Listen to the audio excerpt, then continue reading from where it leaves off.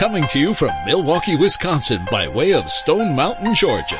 Birthed by the great state of South Carolina is the Bryant Land Country Podcast. Your place for any and everything in hunting, fishing, sports, and outdoor related, with heavy doses of randomness, guests, and an all-around good time. Here's your host, proud Gamecock, South Carolina forever, AB3.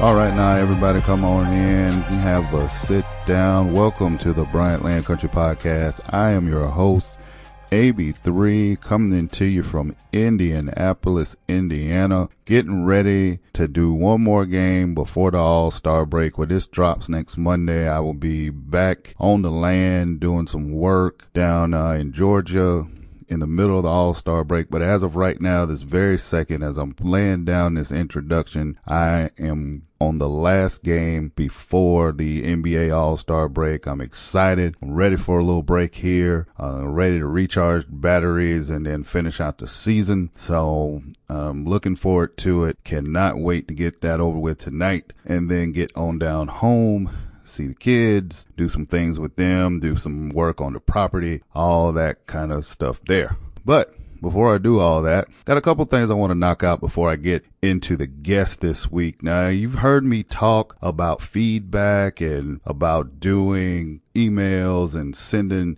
feedback and questions and stuff. So I got two pieces of feedback and a question that I want to share with you guys that was sent in by listeners. Of course, I appreciate that and encourage more of you to do the same. The first piece of feedback I got is from a fella named Brandon. Sent me a direct message on Facebook. I really appreciate it. Sent me a message, and I'm going to read, like I said, these comments and messages and answer a couple of his questions. First comment: really loving the new podcast and the diverse voices. Makes me feel closer to having a community in this very white male dominated space. Even though our ancestors show them how it's done, we continue to show them how it's done. We love to hear about your hunting setups, favorite calibers, favorite hunts, maybe even some hot tips, either for hunting or cooking wild game. I've started taking some other people out on local hunts here in California and don't have a teacher or a mentor at all, so we're just winging it. Started an Instagram to bring awareness and access to folks who may not have an opportunity to go on a hunt. Instagram is at Decolonized Meat Eater. Brandon,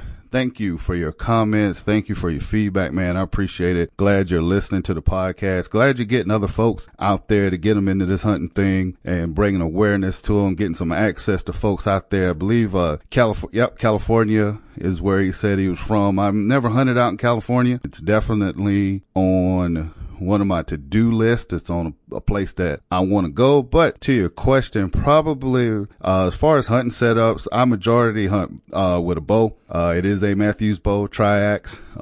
That's what I like to shoot. Got some arrows. I started shooting, I'm going to start shooting Black Eagle arrows coming up here. I had been shooting Carbon Express for a while. Really love those. Really don't like to tinker or change too much, but I had a guy spin some arrows for me. Did a great job with putting, those arrows together. DCA Custom Arrows, fellow out of Indiana, I believe. DCA Custom Arrows put some arrows together for me. So I'm going to start fooling around with the Black Eagle arrows. Swagger broadheads has always been my broadhead of choice. And usually with that combination, I've put down, quite a few deer, a couple hogs, and then I put down my first turkey, which is also probably my favorite hunt so far. Been my turkey hunt. As far as like cooking wild game, my crock pot, a lot of stuff in the next few weeks. I'll go through a couple of things, my crock pot recipes and little tips and things that I do with my deer meat and some wild hogs. So Brandon, once again, thank you for the message. Thank you for sending in some feedback. Greatly appreciate it. Keep listening to the podcast and make sure you tell 5 people about this old podcast we're putting together here. Now, another comment that I got is from, I'm not sure if I'm going to pronounce this right, but it's MASWGM, Mazogym, I don't know. But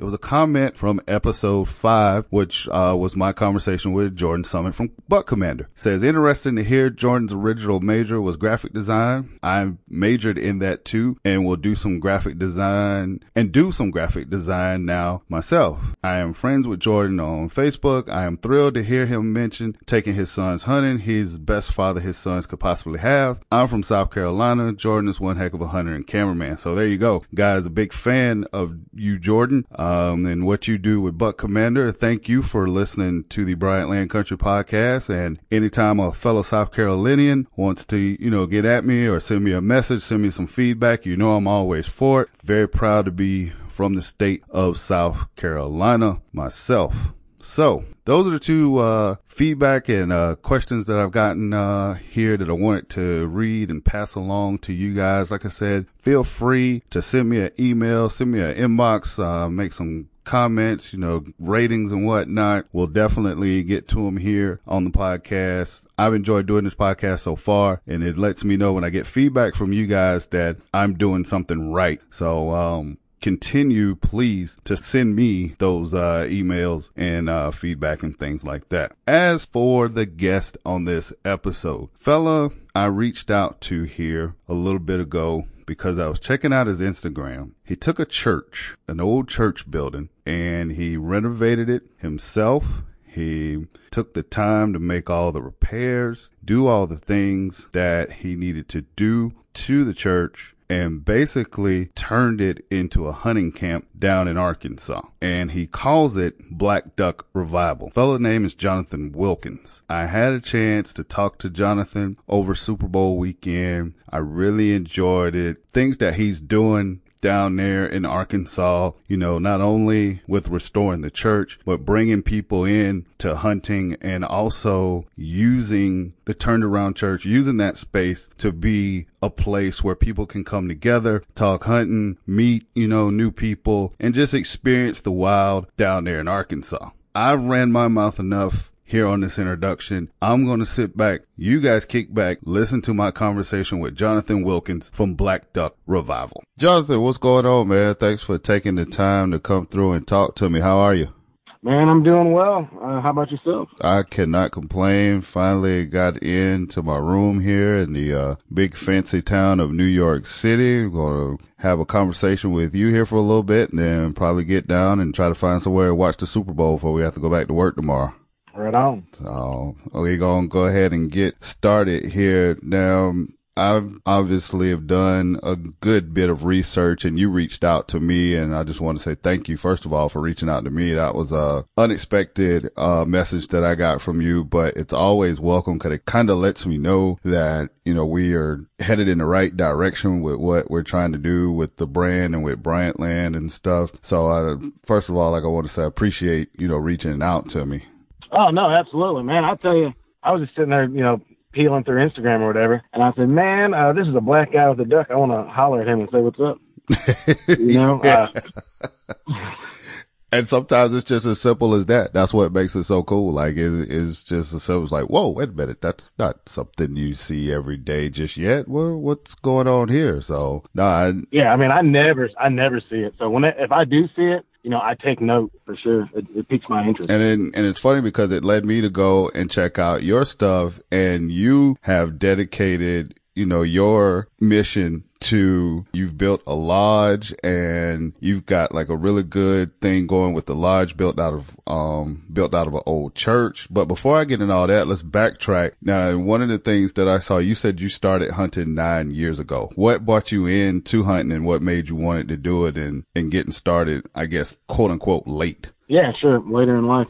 Man. So I grew up in St. Louis, Missouri, and no one in my family hunted. My parents are both, fairly staunch, had a fairly staunch stance on, not having guns in the house or anything. And I ended up going to Arkansas to attend a small liberal arts college. And then, just through the path of meandering about in life, I met a girl from Arkansas, and we've been together for 13 years now, but eventually we ended up just kind of out of necessity. We moved onto an abandoned single-wide trailer that was out on 15 acres of her family's land. And the buddy of mine that I was working with, we had a little business building decks and fences and stuff like that. He was a big time bow hunter, and he was just stoked about having access to all these woods because the 15 acres backed up to about 1,000 acres of hardwood forest. And he kind of started just dragging me along, wanting to look for deer sign or, take a look at how big these acorn trees are, this, that, and the other. He got me into bow hunting. I was really lucky, and very quickly I had some success bow hunting. I kind of took to it. That developed into, hunting other stuff. Like pretty much now I hunt squirrels, I hunt ducks, and I hunt deer. And that's kind of what I've been focusing on for the last 5 years or so. But, still new stuff I want to check out. I want to try turkey hunting this year. And Arkansas is not a great state for turkey hunting, but there's definitely opportunities for it. So, yeah, just started doing it and realized that I kind of had a little bit of a knack for it, that also it was filling a void in my life that I don't think I realized that I had, as far as being in the outdoors and experiencing it on a very personal level and being able to kind of combine thoughtfulness and physicality and hanging out with your friends and all that kind of stuff. And it pretty quickly took over my life and is now the focal point of it, I guess. Right. And see, that's the thing, like with bow hunting, because bow hunting was my introduction into hunting because, like I did a little bit of fishing and stuff growing up, fishing with cousins and whatnot. My dad didn't really do a lot of like outdoorsy stuff as far as like fishing and hunting. Man, when I picked up a bow a few years ago, it was just like it melted in my hands. And the crazy thing is, I'm pretty much right-handed with everything that I do. I'm a righty, but when I went in and I got fitted for a bow and I couldn't close, like you close your eye for like the people, whatever. And it was like either you can wear a patch or you can switch. So I was like a switch, and it was just as easy and natural switch to start shooting left-handed. But it's one of those things when once you get started and you really get into it and you start working at it, man, it becomes an addiction. Yeah, I mean, bow hunting requires time and effort in ways that other methods of, hunting a deer or big game don't. I'd say specifically whitetail deer, because that's probably what most people are bow hunting for. But, I've even read stuff, and it made a lot of sense to me that, you can really overthink bow hunting and aiming and trying to shoot. And obviously, I'm like most people, I've killed most stuff with a compound bow, but I've really taken an interest in using some more traditional tactics, using like a recurve bow. And when you start shooting that, it seems so intimidating because you don't have a peep and you don't have a sight. But, if you think about it, when you were a kid, no one had to teach you how to play catch with somebody. You instinctually could take that ball and use your eyes and your experience and judge a distance and figure out where you're trying to put that ball and put it pretty close to it. And you can kind of do the same thing shooting traditional tackle. To me, that's even another level of it, because you have to get kind of so in tune with yourself and your abilities and the outside world. And also, shooting a compound bow is not, in my estimation, it's not difficult. Like I bought a compound and two weeks later, I had a wall hanger. Wow. Now there was a lot of luck and it was the rut and all that kind of stuff, and there was definitely some things that I did right in it, but people get into that crossbow debate and the compound debate and all that. And the baddest dudes that I know that bow hunt, like I know a guy that, he naps his own arrowheads like out of Coke bottles, like old Coke bottle glass, and makes his own bows. That's on a level that's not comparable to compound hunting at all, Yeah. And it's funny because I just talked to a fella, actually from that St. Louis area a few weeks ago, a guy by the name of Christopher, and he does, like his own, like bow. He makes his bow out of like his own wood, and then he, uses the, hides and stuff for strings, and then he makes his own broadheads and stuff. And like you said, that's next level. For me, I think that was the other reason why too, I took to bow hunting so easily and so quickly, is because, like you said, you pick up a compound bow, you shoot it a few times, and then you get like a feel and you start getting reps for it. It doesn't take long. And I'm like you, like my first kill was maybe like a few months after. Mine was a few months because I didn't have an opportunity to go hunting. I went on a hog hunt maybe like 4 months or so after I got my bow, and I killed my first hog with a compound, and I've been hooked since. And people that do the traditional and like the recurve and stuff like that, more power to them. But the day that I picked up that compound, I was in love, and I haven't put it down since. Well, see, and there's room. Hunting is so multifaceted. I mean, there's room for guys that want the newest and most technologically advanced thing. There's stuff there for guys that are gearheads. There's stuff for people that want to make things as difficult as humanly possible on themselves, like you're talking about. I mean, there are guys that are duck hunting with self-made bows, and, you know, they're holding their napped arrowheads on with pine pitch or sinew and stuff. I mean, so there's this entire gamut that you can run, and you can, it depends on what you can afford, what your interest level is, how much time you have. And people wax and wane in their lives. You know, guys that are 20 years old and single guy with no family, he's got a little more room sometimes to go off the deep end in it. And then as you get older, you get a family, you get responsibilities, you know, the lights have to stay on. You might turn into more of that kind of weekend warrior. And you said, man, you know, I want to maximize my opportunities in this situation because I don't get to hunt as much as I want to. Or I really, really love shooting this particular, this bow, you know, and, you know, with a compound bow, you can shoot 100 yards. I don't know if you could do that ethically in a hunting situation, but you can line up a target and you can shoot 100 yards. Maybe someone's doing that with traditional tackle. I've never seen it myself. I haven't seen it either, but that's the thing. Like, even when I practice, I don't know, I'm such a stickler for like practicing situations, like things that I know that I'm really going to do. So I'll practice sitting down, you know, I'll practice in a stand. And obviously, you know, the easiest way just to keep your form is just practicing, you know, flat footed or whatnot. But most of my shots are like 20 to 30 yards. I know guys, you know, like you said, they go out and they shoot 100 yards and they're like, oh, well, if you can shoot 100, then it's easier to shoot 20. My thing is, if I get a repetition, you know, shooting 20, 30 yards, then when that time comes, whether it's a hog, a deer, a turkey, you know, any of those things that I like to go after with my bow, when the time comes, when the moment of truth comes, yeah, you got that repetition, you got that practice. So that's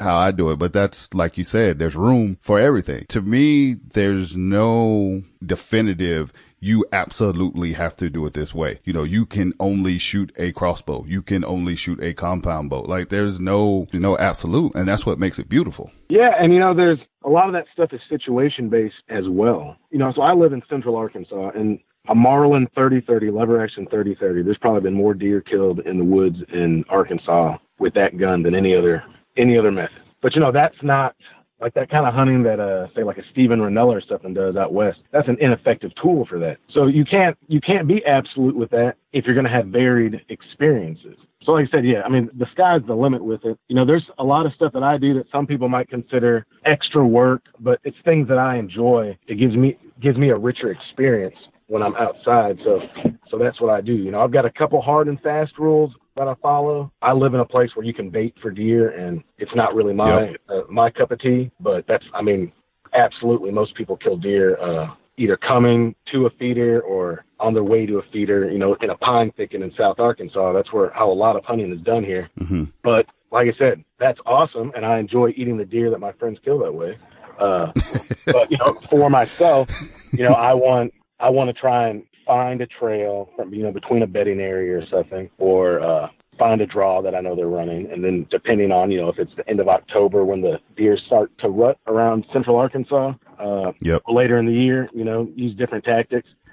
Because I learned how to hunt bow hunting, I never really got that out of my head. So even when I hunt with a rifle, I basically bow hunt the deer with a rifle. So very few of the shots I've had at deer are past 20 yards. You know, almost every deer I've killed has been inside of 20 yards. But that's what specifically works for me and what I get the most out of. But yeah, I'm not taking anything away from anybody else's experience. Like I said, that's one of the things that's awesome about hunting as an umbrella. So what you're saying is that you've never went to one of your buddy's house, and because he shot his deer over corn or whatever bait of choice, you said, nope, I can't eat this because you shot it over corn. You're saying that you've never done that? No, absolutely not, man. I mean, if you're frying up backstrap, then we're here to eat fried backstrap, you know. And it's not that I haven't. When I first started hunting, I think the first year I had like one of those little PVC pipe feeders that you rig together with scrap material, and I absolutely killed. Yeah, you put it like on the tree or whatever. You know, bungee straps was real low fi, and I absolutely killed a yearling coming to one of those. It's just as I kind of developed an ethos, you know, that fit me and my personality and my situation, I just kind of moved away from that a little bit. But sure, I mean, do what you got to do, you know. I mean, it's legal. I think it's actually pretty ethical. There are some, you know, with the spread of CWD, there are some concerns with it, you know, but I mean, just be an intelligent, informed member of society, and you know, there's room for everybody. Well, that's the thing. The reason why I said that, and I guess I was, you know, joking, but because I don't know about you, but for, you know, better or worse, I participate And I use the word participate loosely. It's mostly like stalking and reading in a lot of Facebook groups. And I just sit back and laugh at a lot of the conversations and the hills that people are willing to die on. And to me, it's funny because, people, they get all up in arms about the baiting. They get all up in arms with the cross gun and the crossbow and all this other stuff. And the only thing I sit back and think about a lot of times is like, so you're at your buddy's house, his wife or him or whatever, y'all standing around, the grill, and you got some back straps going, you got some chopped up venison, whatever the case is, or venison burgers or whatnot. And you're going to stop and say, hey, did you shoot that over corn? Because if you did, I can't eat that. Like, nobody says that. So it's just like, why do people get so up in arms or so upset about it? Well, but cause, to each his own. Because people like to take the stance that the way that they do things is the only way to do stuff. And that's not hunting. That's all sorts of stuff, But yeah, I mean, Yes, I see that every day in the television industry. In television business, everybody thinks their way is the only way to produce TV. So yeah, no. There's an expression, like the most dangerous phrase in the world is that's the way we've always done it. There's things have to be malleable. Yes, the management of these species, federally and state, it has to be malleable, and it does change according to the science and the data that they're able to collect, the tracking collars and the bands and all that stuff. And they say, hey, we got to back off of this species. This species, we can have more liberal seasons on. I mean, in Arkansas, people are really lucky in Arkansas. If you live in Arkansas, I think it's like $65, say $72 or something like that if you're going to buy a trout stamp and your duck stamps. But you get 6 deer tags, you get 2 turkey tags, you can hunt black bears, you can put in the lottery to hunt an elk, you can put in the lottery to hunt a gator, you've got all the fur trapping you want, all the small game, you can fish some of the best trout streams in America, you can fish for paddlefish, alligator gar, I mean, any number of things for $60. And it's so liberal because there's such a wealth of that natural resource because it's been managed intelligently and intentionally. But yeah, anyway. No, I remember there was a big to-do about like the way that they were starting to do charges for like guys that come from out of state. Cause I've been to Arkansas the last 2 years, duck hunting or whatever. And I'm just like, look, hey, you get the opportunity. Sure, it's more pricier than if you lived in the state. But I mean, hey, if you're coming in from out of town, pay your money, go have your fun and be done with it. Well, and duck hunting in Arkansas, it took me a while to really realize this, but Arkansas is, I would argue, the premier or one of the premier locations for duck hunting on the planet. And it's because Arkansas has, and that place, Black Duck Revival, that I put together, it's located in the middle of this, but Arkansas has the largest block of contiguous, green timber bottomland forest that floods up in the wintertime when you can hunt ducks. And hunting ducks in timber is such an amazing experience. When it goes right, when you see them cup up and come down through those trees and they're knocking branches off, and I mean, maybe it's a little hole and they're having trouble getting in there, but they just won in so much because you did a lot of stuff right. You figured out where they were at. You figured out where they wanted to be. You figured out the water level. You did a good job calling or not calling as the situation dictated. You worked out the decoying. You were placed in the hole correctly, and all that happens. That's my favorite thing in the whole world, outside of experiences with my family. But when you think about getting to do that, and the fact that I think it's like $250 for an out-of-state license, and I think that lets you, I think you can do 5 days. I think for every piece of public ground that you hunt, you got to pay like a negligible amount to hunt that spot. But, compare that to going elk hunting in Colorado or trying to go to Montana to hunt a moose or any of these kind of experiences. For a lot of people that live around Arkansas, they can maybe come through a lot. But there's people that coming to hunt green timber in Arkansas is a once or twice in a lifetime opportunity. And when you start looking at it like that, it's a few $100s. That's not chump change. I understand that. But if you're going to make a week-long trip, you got a year to put a few dollars together because I promise you spend at least $350 on your waders. If you're trying to be like your buddies and you're shooting a browning or something, you got $1,300 or $1,500 and a gun. You got money in decoys. I mean, you got money in it anyway. So. Exactly. I hear you. Cause like I said, I made 2 trips. I made one last year and I made one earlier, in January. And I love it. Like, it's one of those things where I want to try to do at least once every year. I kind of look at it as like a cap off because I hunt when I'm up here for work. I hunt in Illinois and in Wisconsin, and I goose hunt a lot in Illinois. And I mean, there's really not a lot of ducks. It's hit or miss, the duck hunting in Illinois, but the goose hunting is on fire. You know, I'll go goose hunting maybe 6-7 times, you know, during the season, schedule permitting and whatnot. And then I look forward to my Arkansas trip as like a capper on my waterfowl season. So I like going, want to try, you know, some different places maybe next year if schedule permits. But yeah, there's nothing like, to me, that's where you want to end it at if you have the opportunity. And man, that's normal. You know, the end of our season, you know, is at the end of January. And normally, you know, the last 3 weeks or so seem to be some of the best. You know, the weather this year was insane. And I mean, it's probably one of the worst duck seasons in living memory in Arkansas. But I've heard a lot of people say that. That was kind of like the word in the waterfowl community this year. It's like the end of the season, or just hunting Arkansas period was probably one of the toughest, you know, depending on how long you've been doing it, is one of the toughest in memory. Oh, it was brutal. It was absolutely brutal. You know, I was doubting myself. I'm like, what am I doing wrong? Until I started talking to other people, you know, in places that should have had hundreds of ducks, you know, clubs that normally have hundreds of ducks under their belt by the beginning of January, you know, they're dealing with 12 ducks. It was just a fluke season. Just weird stuff happens. You know, I think people in Missouri did awesome this year, which is, you know, I'm glad they had a good season. And, you know, there's probably going to be some talk about changing maybe some regulations. Waterfowl hunting is incredibly complex on some levels with the regulations. And like I said, in Arkansas, we're pretty lucky because, you know, there's only one place in the whole state that's on a draw system. Everything else is first come, first serve. And, you know, that did create a culture of the boat racing and the souping up 25 horsepower motors and some kind of dangerous activities. But they've kind of curbed that. There's times, you know, these big places, you know, like the famous Bayou Mita. I mean, that place is covered up with enforcement, and they're going to make you act right in there, you know. So, but all this most of the stuff that I hunt, I'm not fighting a whole bunch of other people to hunt it. And that's awesome because it gives me time to really get into the woods and kind of start figuring them out. Sure. Scouting. And then, you know, your scouting. Yeah, scouting.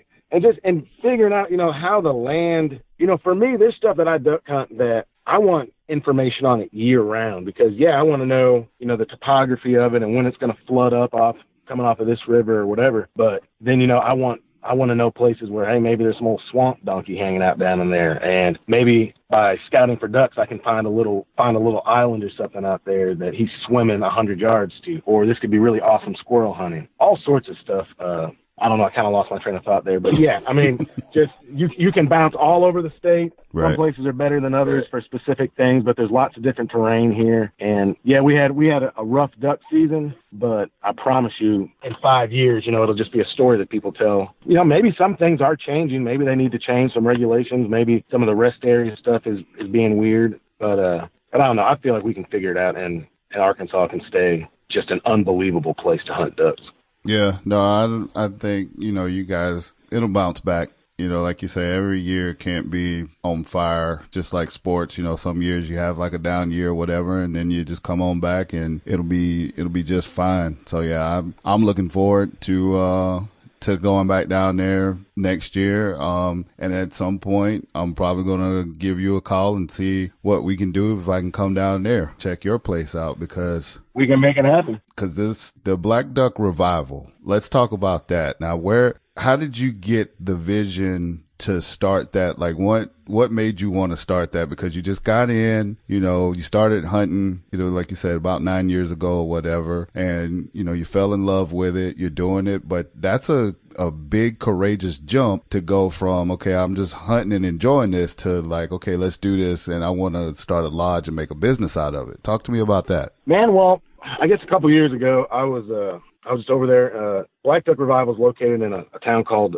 Brinkley, which is pretty much the halfway point between Memphis and Little Rock. It's right there in the heart of the Arkansas Delta. And I'd just been doing a lot of hunting up there, you know, for 3 or 4 years. And I said, man, I wonder if I could just find, it's the Delta in the South. So you're talking about a place that economically has been on a decline probably for 50 or 60 years with the way that agriculture has changed. So I felt like I could probably find just a little shotgun house or something that I could get for a reasonable amount of money, and just a place where I didn't have to drive an hour and 15 minutes every time I wanted to go duck hunting. I came across this place, and at first it seemed like it wasn't going to work out, and just a few months down the line, it worked out. And every time I peeled a layer back, I was like, wow, this is a place that's been in use for, 80 to 100 years, something like that. Just patch job after patch job. So it just got to be. The building itself is over 82 to 100 years old? Yeah, it's such a weird deal. I can't track down exactly how old it is. There was there's been floods and there's been fires that have ravaged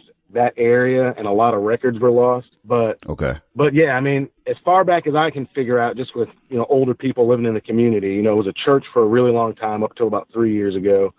It's been a home, it's been a corner store back in the 50s. It was a church in the 60s, and then converted again. So it's got this long storied history, and I was just peeling the layers back on it. Literally, I said, man, if I'm going to do this, I'm just going to need to fix it up right. So I just kind of make the jump, and the idea kind of developed from that. I was really focused on making a place that was specific to its intent, which was I wanted it to be a place that different people with different experience levels or different interest levels could all be there together. They could experience the wealth that was right around there in Brinkley. I mean, if you drive 30 minutes anywhere from around Black Duck Revival, you can be in some of the best duck hunting, deer hunting, turkey hunting, bear hunting, in the country. So. And those are all public lands, or are those like private lands that you have, or like what? No, those? That's public land stuff. Okay. I'm a public land hunter. It doesn't mean I don't occasionally hunt on some private land, but 90% of the hunting I do is on public land, because in Arkansas, it's such a resource. It's like a lot of these, as I understand, a lot of these western states where so much of it is public and you have so much access to that. So I wanted to make a place, that anyone could feel comfortable. If you wanted to come with your kids and your wife, maybe your wife wasn't interested in hunting, but she just wanted a comfortable place where she could relax for the weekend while you were out with the kids hunting. Or if you've got, a group of guys that have been hunting together for 15 years and they just love coming together from all over the country and getting their week of hunting in. Or, if you're a non-traditional hunter, that's a real big focus of mine, is people that didn't have that access earlier in life, because hunting is definitely something where you've got to have some sort of community around you. Someone's got to introduce you to it. And then, as you get into more marginalized communities, there's these added barriers to entry. So, I actually stayed at a duck lodge one time a couple years ago, and it was a work kind of thing. So I guess I felt like I didn't have as much say-so in it. But, this place had a Sambo statue out on the front porch, big red lips, eating a slice of watermelon, and that immediately is going to make a lot of people uncomfortable, and yeah, definitely. And so I wanted to have a place that anyone could be at and feel like it was a place for them, that it was welcoming, and that also was a good place that gave them ready access to the outdoors. And, with it being in Brinkley, in town, I mean, you got all your city services around it. It's right off the highway, so as soon as you get off Highway 40, you're a mile from it. It's just easy to get to. It's easy to get to the places you want to be from there. And it's, it's got a big open floor plan. I used a bunch of the old wood, reused it and framed up walls and stuff with it and left that exposed. My intention was just to make a very comfortable, welcoming place where people could get the most out of the outdoors. And then you did all the work yourself, or you and a couple of buddies? Like you took on this renovation job like completely pretty much on your own, right? Yeah, I mean, it ended up being a total gut job. So, I mean, the floor joist had to come out. The walls had to all come down, load-bearing walls. I had to support those and remove them and put new stuff in. And I definitely had some friends that helped me out. I farmed out. It needed an entire rewire, so I farmed out the electrical, I farmed out the new plumbing, and I farmed out the HVAC system. Mm-hmm. But everything else, framing it up, putting the floors in, sheetrock, painting, putting new ceiling in some of the stuff, just all of that stuff, just kind of did on my own, like I said, with some help from a couple of friends. And, man, if you're willing to work and you got YouTube, you can figure a lot of stuff out. Yeah, so, we definitely live in a YouTube age. You can just go in there and just put it in and kind of go through step by step how to do things. Yeah, so I mean, hanging sheetrock, I had done a little bit of that before, but I didn't really have a lot of experience in finishing it, so stuff like that. And things probably took about twice as long as they would have if I'd known what I was doing from the start. But it ended up coming out pretty good, and I was able to get it open before duck season started. Had a pretty decent first year with very little advertising. And now this next year, I'm going to look into having some fields where, if you want to come do some self-guided stuff, you got your buddies, you just want a one-stop shop where you got a great place to stay. You can park your four-wheelers, whatever you want, in the backyard, all fenced in and locked. And then I've got a place for you to go, with a pit for 5 or 6 guys. Just kind of keep it a little more self-contained. And also, I've kind of given myself the goal of doing 4 classes up there this year and doing 4 dinners up there, and just kind of, I've got this place now, so I'm going to try and use it for the things that interest me, and that I think I can be of most use to other people with. Sure. So kind of like, like a banquet hall. And then you said the classes, what kind of classes are you teaching? Like gun safety or the duck hunting classes? What kind of classes are you thinking about? Well, a lot of my background is in cooking, and one of the things that really locked me into hunting was this desire to work with wild game, and, that entire process. You hear about it, that, the field to the fork or whatever, but, I'm interested in teaching some butchery classes, some charcuterie classes. How can you take that wild hog that you got, or this limited ducks, or some of this deer, and turn it into some really beautiful charcuterie, even stuff just like bratwurst and bologna, things like that you can make yourself. And I'd like to have a couple speakers come in, some people that can share some experiences with some folks, and like we said, get some of that representation out there. Because I know a lot of people, African Americans, they're intimidated by the idea of hunting. They're interested in it, but the South has a very complicated history, and still living in an age where there's a living memory of violence done to black people in the woods of the South. So That's an extra hurdle that you kind of got to help get people over. And I think the way to do that is to bring them in and involve them and say, look, there's been, since the start of this country, there's been people that look like you and me out here hunting and fishing and providing for themselves and for their families. Really until the beginning of the 1900s, hunting was still a subsistence. It was a method of subsistence living. And then there was a switch to kind of like with the Eddie Bowers and stuff coming out to where it became more of a sporting activity for the elite. And I think that marginalized some people. But, in the South, we've got a great tradition of black houndsmen, guys that run dogs for everything from deer to squirrels to raccoons to possums. Rabbit dogging, a lot of black fishermen. There's like black bass fishing clubs and stuff here in Little Rock. And not just focusing on African Americans, but women, just people that grew up in the city, didn't have any exposure to it. Most people get into hunting and fishing from their dads and their grandpas and stuff like that. And you might have been in a situation where you just didn't have that. And so if you're interested in it, I want to have a place where you can come and you can learn about how you deal with that animal once you get it. You can talk to some people that have more experience in the realm than you do. And then you can learn about what to do with that meat and that protein once you get it and have it all broken down. Yeah, so you can be able to process it and take care of it on your own. But it's funny, like I was sitting here listening to you, and I think about some of my own experiences. When I got into it, I grew up on a dirt road. So I grew up in the country. Like I said, I didn't do a lot of hunting, did some fishing, but it's so funny now, just like talking to different people. They're like, man, you out in the woods like that. And, you out there, you're not worried about somebody coming up on you. You're not worried about,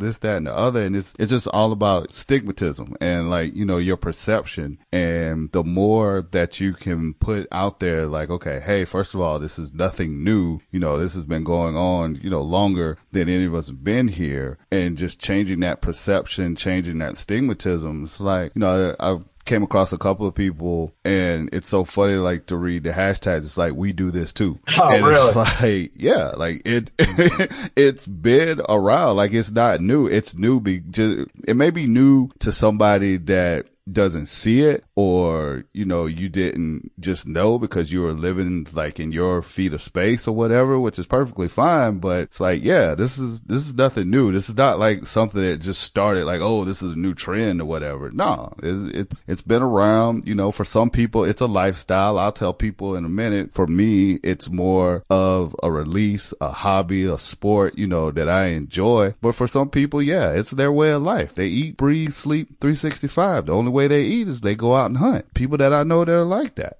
for me, it's a little bit more fun. I enjoy it, and introduce my son to it. I tried to introduce my daughter to it. She don't care for it too much. She loves the food. I've never seen her, shy away when I finish cooking. But like you said, it's all about representation, and there's a place for everybody from all walks of life. And no matter what your experience level, your background or whatever, I think that's what a lot of people don't really understand. This is one of the sports or types of activities that it can include anybody and everybody. Well, and man, I would really argue that it's something that is central to the human experience.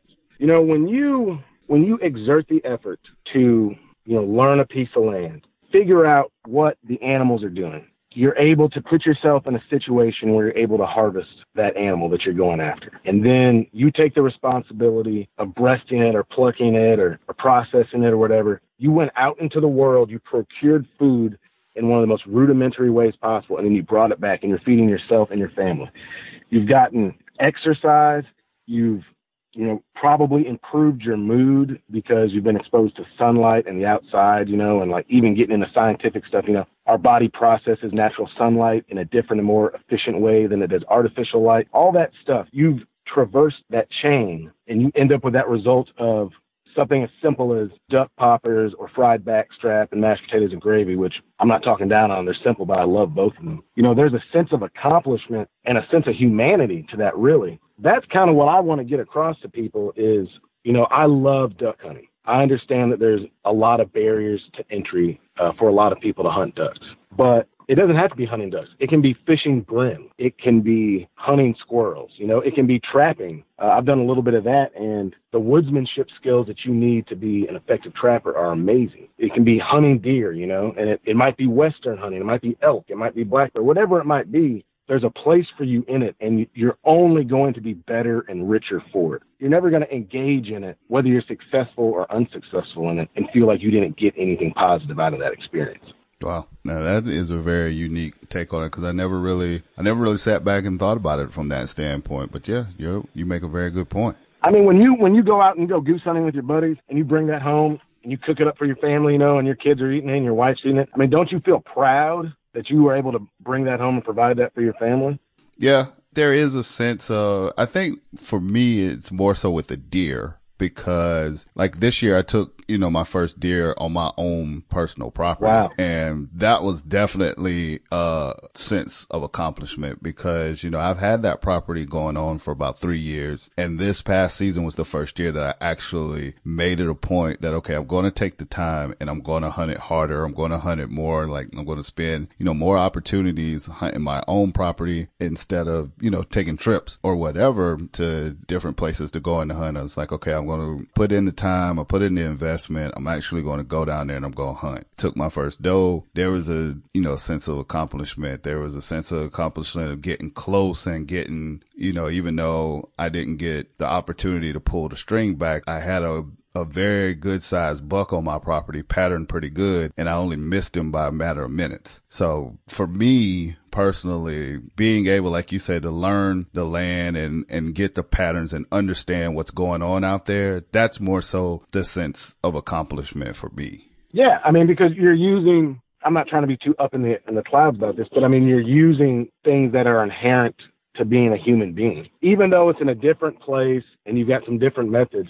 At the root of it, you're using the same bits and pieces of yourself that, someone thousands of years ago was using to try and get on that deer. And then you put it all together and it worked out for you, I find a lot of a sense of accomplishment and stuff like that. Mm-hmm. I might romanticize it too much, but I mean, the guy that kind of introduced me to the woods, he said, every time you go hunting, you'll always see something new. Now you have to be aware of that because, in the beginning it'll be, oh, that's my first buck. That's my first group of deer. That's the first time I saw this animal. And then as you get more familiar with it, it'll be, man, I've never seen a barn owl out here at this hour. Or, you start noticing some specific attribute of a plant that you had walked by 100 times and never noticed. It might be little things, but you'll always see something new, which means that you're always growing every time you go out there and do it. Even if it's not a long hunt, it doesn't have to be some giant backpacking trip. Just getting out there, getting outside, testing yourself a little bit and seeing what you can come up with. I mean, it's always good to me. Yeah. No, definitely. Because even like walking around on my property, I felt like, I got a pretty good handle, okay, where this is, where that is and stuff. But now it's gotten to the point where it's like, wait a minute, that wasn't here. Wait a minute, was that always here? Did I just not pay attention to it? And then, what I'm saying, you start finding other little things and signs and, just like, oh, okay, so this is trails that they're taking, or like, oh, wow, this roost wasn't here. Okay, somebody, another bird or whatever's come in and started roosting here. Okay, I must be doing something right, with the plots, or I must be doing something right with the feeding pattern, and you start seeing more animals on camera. Same thing like you were just talking about trapping. It's funny, that's something that I'm going to start experimenting with over the summer, because I'm sick of seeing raccoons at night around my feeders. It's like, look, boys, these ain't for y'all. This is for my deer and the turkeys. You guys are kind of messing up the program here. So that's something, something else I've started to kind of look at. I mean, yeah, there are people that have, it's passed down generation and all that kind of stuff. And you may have like a grandpa, somebody to teach you. But for somebody like us, it's like, hey, I'm going to start, talk to a couple people, start looking at some videos, start kind of trying to figure it out. And I'm going to get out there and set a couple of traps. Well, man, and I'll tell you something about that as far as, having that familial narrative and then some people not. There's and it's kind of dying out now as the older people are dying out, but there's a traditional Black Southern holiday meal of roasted raccoon and sweet potatoes, right? And that takes its origins from, there were some people that while in bondage, they were allowed to hunt and trap at night after they had done, the work during the day to supplement theirs and their family's diets. So if you're out there doing that at night, out there in the woods in the South, you're going to come across possum and coons. So this became like a treasured addition to their diet. So when you go out there this year and you trap some coons, and I'm not saying you might not eat them, but you trap these coons, you're actually participating in something that's been going on for hundreds of years, with people that look like you or have shared experiences as people in your family and all that kind of stuff. So even though you didn't grow up doing it, when you do enter it, you're participating, you're becoming part of a much longer narrative. And I think that's right. I think that's really, really neat. Well, it's like an extension. And it's funny because I was talking one day, I was having a conversation with one of my cousins, and it's a few years after I started hunting and started bow hunting and stuff like that. And I never met my grandfather. My grandfather passed away, both of them passed away before I was born. But I remember he was talking about my grandfather. He said, he would take his shotgun and his dog and load it up on the back of the truck. And it's like every time my grandmama would piss him off or start getting on his nerves, he grabbed that old shotgun and he grabbed that, tap the back of the tailgate, and that dog would jump in and he'd go out in the woods and just go hunting for whatever he could find. And listening to him tell that story, it was just like, well, dang, that's not too far of an extension. Like, you always wonder sometimes if it is just as simple as like, okay, this is something I want to do, or is it an instinct that you didn't even know about that finally just came to the surface? Like, it's always been there, but it just started surfacing. Yeah, I mean, I definitely think that's what happened with me. I grew up, my dad loved watching old Westerns, and I would always watch those old Westerns and read Louis L'Amour books and stuff. And I was always kind of drawn to it. And when I started hunting, I realized what aspect of it I was drawn to. I think ultimately what it comes down to is if you take everything away, like the American dream is really about self-sufficiency, right? Freedom of speech, freedom to assemble, the idea that you can work hard and put your head down, you can make $1 million. This is all about the idea of self-sufficiency. When you boil it down, there's very little that's more self-sufficient than going into the outside world and outsmarting an animal whose entire job is to stay alive in a world like a prey animal, like a deer, where they've got natural predators. And you outsmart them, and you're able to turn that animal from a sentient being into sustenance for yourself. To me, that's the ultimate form of self-sustainability. And I mean, frankly, I've had tight financial spots where hunting and the ability to hunt and have that meat in the freezer like made a difference in the quality of our lives that I wasn't able to make up with in finances at the time. So, I mean, I'm talking about kind of heady, noble things, but I do really believe that there's some real nobility in this whole endeavor. And like I said, there's so many different ways to do it that you can find the niche that fits you. And it can be, like I said, bow hunting, trying to bow hunt ducks. with some self-made bow. You might just really love hanging out at a deer camp and going squirrel hunting and riding around on four-wheelers and stuff like that. And I would still say that participating in that is 10,000 times better than, sitting on your phone playing Candy Crush for 8 hours. I cannot argue with that. Now, at your place down there, how's the hogs down there? Like, if you... Oh, they're around Brinkley? Is that pretty man, good? Hogs are everywhere in Arkansas. They've done some weird stuff with the regulations where up till a few years ago, you could hunt hogs on public ground. And they've pretty much done away with that because as far as the Game and Fish was concerned, they were having a problem with people catching hogs, taking a chunk out of their ear, marking them and letting them go, or moving hogs around so they had places to hunt them. So where Black Duck Revival is located is not going to be the greatest place for you to hog hunt. And that's something I've never done. All the hogs that I've ever gotten a hold of have been stuff that my buddies have killed down in South Arkansas, down in those pine thickets. But just as far as the state of Arkansas, you could probably kill all the hogs you wanted to. Right there, specifically in Brinkley, I would probably say that's not the best place to start off. Gotcha. You going to get out there and try it? Now, I heard you say that your turkey population is not the best, but are you going to try to do turkey hunting around that spot? Yeah, I need to get out and do some looking and kind of, it's a new deal where I've got a basis of understanding how it works, but I haven't gone off the deep end in turkey hunting yet. Yeah. I'm not sure what's going on with the turkey population in Arkansas because every state around us, Missouri, Tennessee, Texas, Mississippi, Oklahoma, have tremendous turkey populations. I've heard a lot of different things. They've taken it down that there's just a spring season. There's not a fall season anymore. But I do know that the guys that I know that are about hunting turkeys, they kill turkeys every year. So it definitely can be done. And, I'm looking for a reason to be in the woods during that time of year. Because squirrels shut down. It's getting right there on the line to where the mosquitoes will pick you up and carry you off to the next state. So it's kind of that way to extend some hunting season. And like I said, everyone I know who's ever killed a gobbling tom says it's the most, heart-pounding and exciting and just coolest experience ever. So I need me some of that if I can get it.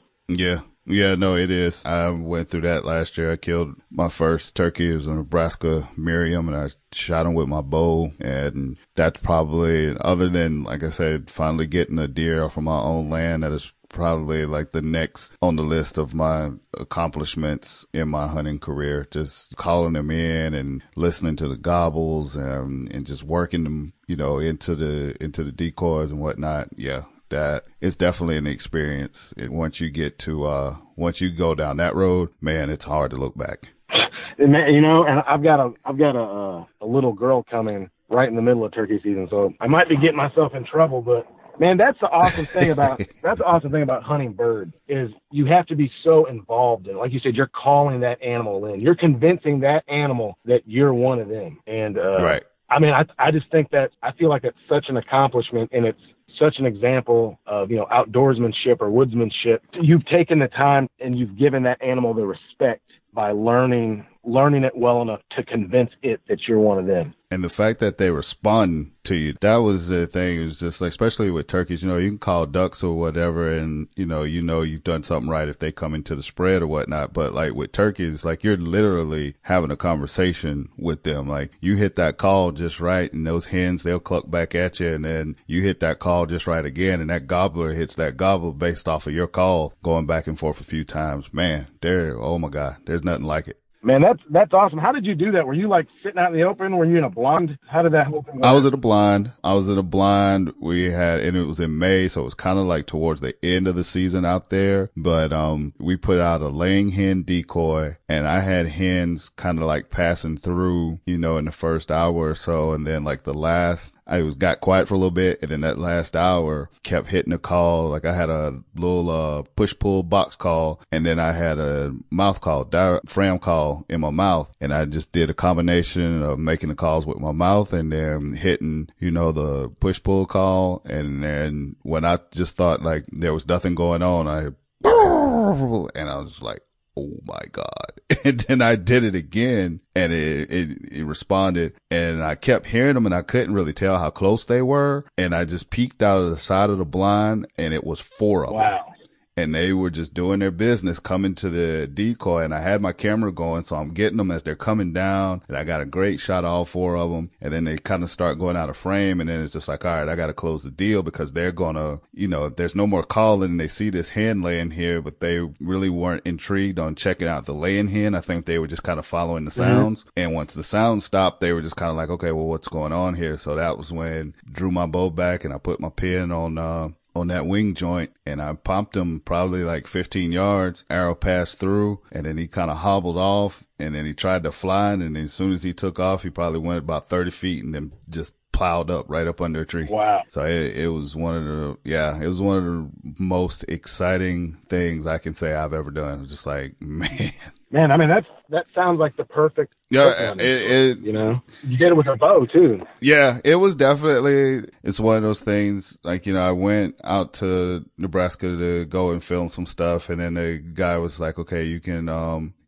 do some hunting as well. And it was just like, cool. And, he put me in a great spot, and he was just like, with Miriam's, just call. He's like, keep calling every 15 minutes, just keep calling. It's like, eventually they'll respond. And I kept hitting that call every 15 minutes. And sure enough, in that last hour, these birds came down, and I was just like, holy smokes. And like I said, getting them on camera and just seeing the colors and seeing how bright, the blood vessels and stuff fill up when they get ready to gobble, and, they puff up and stuff when they start to strut, man.